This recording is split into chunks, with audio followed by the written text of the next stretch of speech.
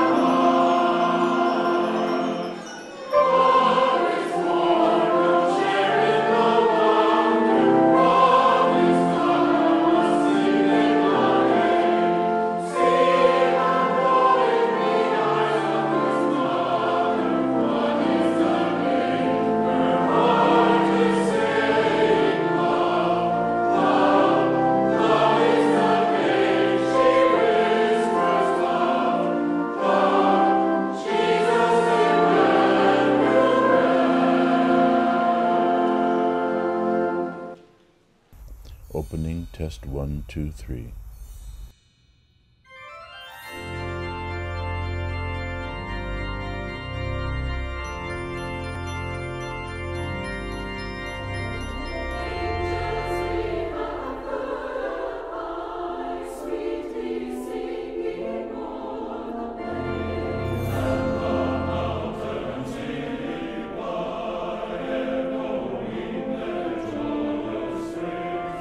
Oh